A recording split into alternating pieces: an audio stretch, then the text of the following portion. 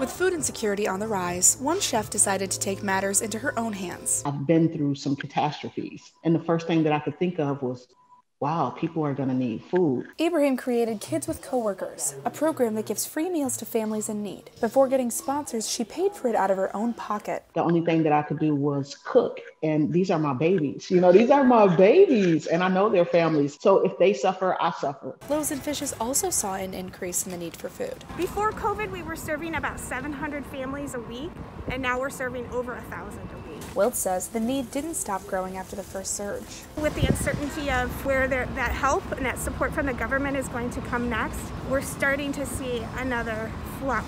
This right here is the entrance to Loaves and Fishes. Cars will line up here to gather their groceries. Workers have told me that the need has been so great that sometimes lines will go all the way around the corner. Wilt and Ibrahim both said the community donations were key in getting through this year. But recently, Ibrahim's generosity hasn't come back around to her.